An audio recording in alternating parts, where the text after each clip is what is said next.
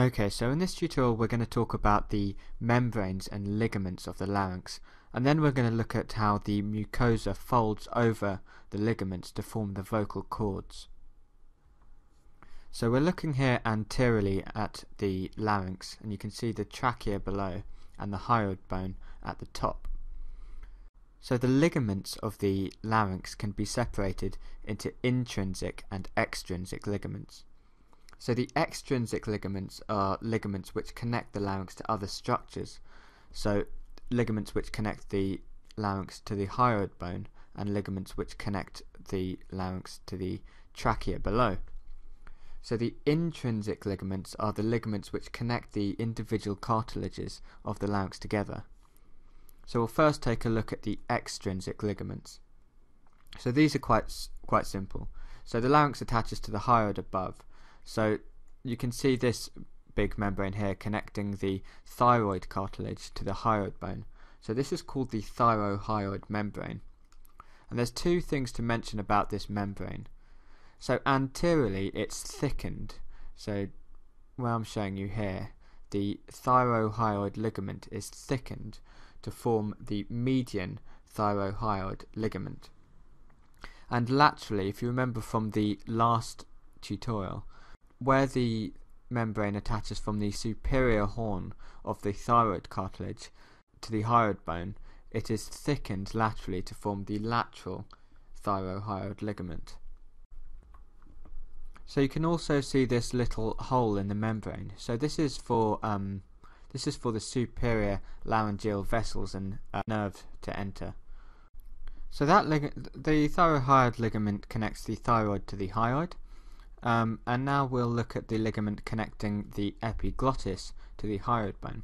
So this is called the hyoepiglottic ligament.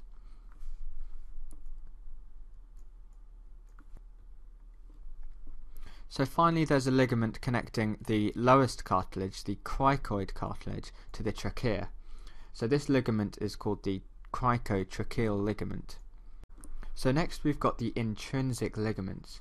So these ligaments are important in forming the cavity of the larynx itself, and they're structurally important ligaments, and they're important in the function of the larynx. So they're a little bit more complicated, so I'll try and explain them as best I can. So just like I mentioned the thickenings of the thyrohyoid membrane, you've got thickenings of these other two membranes called the cricothyroid membrane and the quadrangular membrane. And these thickenings form ligaments which are important because combined with the folds of mucosa, they form the vocal cords. So we'll just take a look at these now. So the first ligament I'm going to talk about is the cricothyroid ligament. So the cricothyroid ligament is also referred to as the cricothyroid membrane. So we're looking anteriorly at the larynx here, and the cricothyroid membrane attaches to the arch of the cricoid. So you can see this narrow arch here of the cricoid. It attaches onto that ring, and you'll be able to see it like this if you're looking at it anteriorly. So the model doesn't show this ligament, but if you're looking at it anteriorly, the ligament sits here, but it actually attaches inside the thyroid cartilage. So we'll take a cross section of the thyroid and look at its attachment inside. So if I just rotate the model round, so from a lateral view you'll be able to see the cricothyroid ligament attaching like this.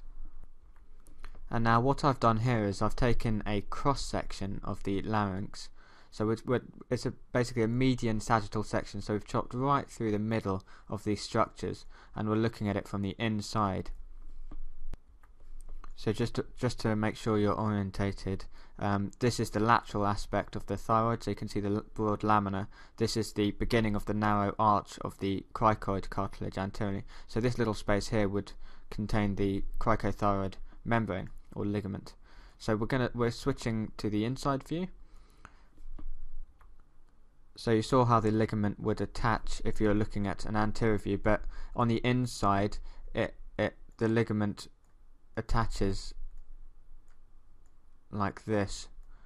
So it attaches to the inside of the thyroid, and at the top, this is the important point, the ligament has a free free margin, and this free margin is thickened to form the vocal ligament. So inside the thyroid it attaches anteriorly, and it also attaches to the vocal process of the arytenoid cartilage. So there is a free upper margin of the cricothyroid membrane, and this upper margin is thickened to form the vocal ligament, which attaches from the arytenoid vocal process of the arytenoid cartilage to inside the thyroid. So if we just zoom in to this model, you can see the arytenoid cartilage here, and the bit sticking out is called the vocal process, and attaching to it is this ligament. So the membrane's not shown here, but the thickened upper margin is. So this is the vocal process. Sorry, the vocal ligament. So I've brought back the thyroid cartilage in full, and if we rotate to a superior view, you can see the arytenoid cartilages posteriorly, and the vocal ligament attaching from the vocal process to just inside the thyroid cartilage. So two last points to mention with regard to the cricothyroid membrane. So in the midline it's actually thickened to form the median cricothyroid ligament, and then the lateral parts of the cricothyroid ligament or membrane are actually referred to as the conus elasticus. So these lie close under the mucous membranes, and they're what I showed you. So they extend from the superior border of the cricoid to the inferior margin of the vocal ligaments, which is the upper margin of the cricothyroid membrane.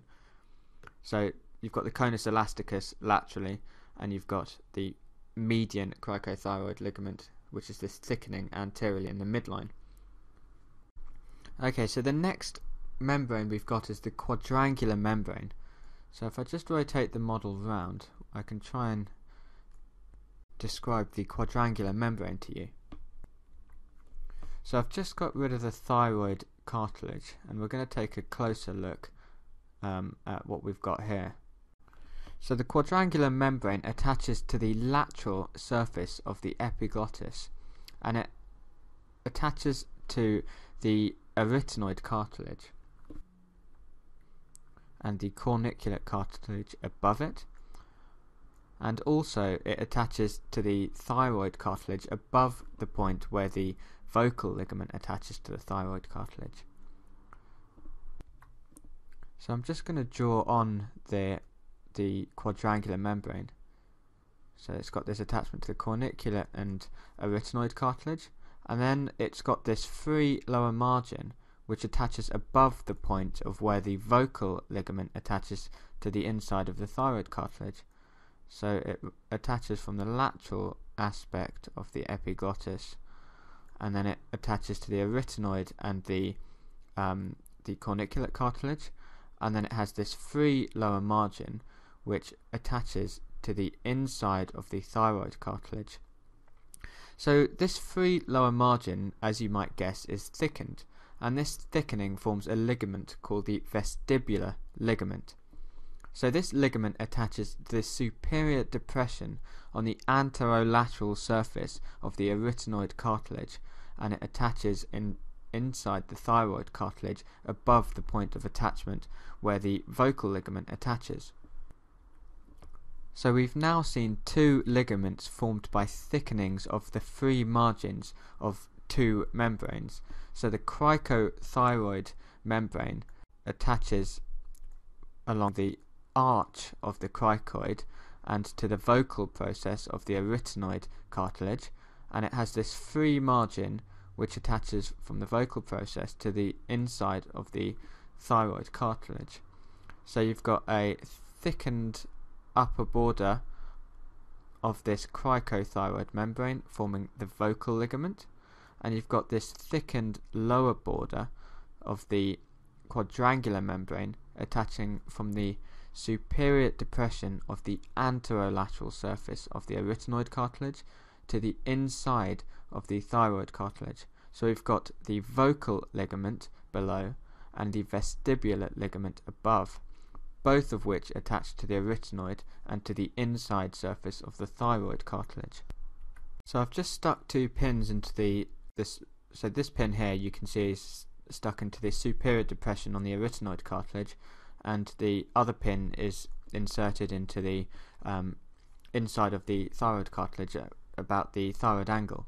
So the vestibular ligament runs between these 2 pins. So the significance of the ligaments that I've described to you, the vestibular ligament and the vocal ligament, is that they form the vocal cords.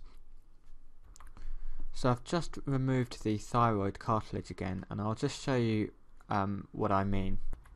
So the vestibular ligament is above and to the side of the vocal ligament. So the mucosa of the larynx folds around these ligaments to form vocal folds and vestibular folds, and these folds are the vocal cords. So the fold of mucosa that wraps around the vestibular ligament is called the vestibular fold, and this is the false vocal cord. And the fold of mucosa which wraps around the vocal ligament is called the vocal fold, and this is the true vocal cord. So you've got this mucous membrane which hangs down from the side of the epiglottis, and it folds. So remember the vestibular ligament is above and to the side of the vocal ligament, so it folds inwards onto this ligament, and then it comes back, and then it folds again under the vocal ligament, and then it continues down. So this first fold is the vestibular fold and is called the false vocal cord, and this second fold is it forms the true vocal cords and is called the vocal fold. Okay, so that was the ligaments of the larynx. So you've got the extrinsic ligaments which attach the larynx to other structures, so the trachea and the hyoid bone, and they're quite straightforward. And then you've got the intrinsic ligaments which attach the cartilages of the larynx to each other. So you've got the quadrangular membrane and you've got the cricothyroid membrane. So the important thing to remember is that the free upper border of the cricothyroid membrane forms the vocal ligament, and the free lower border of the quadrangular membrane forms the vestibular ligament. And you've got the folds of mucosa which fold around these ligaments to form the false and true vocal cords. So you've got the vestibular fold which folds around the vestibular ligament, which forms the false vocal cord, and then you've got the vocal fold which folds around the vocal ligament to form the true vocal cord. So that's a little bit about the vocal cords, membranes and ligaments of the larynx.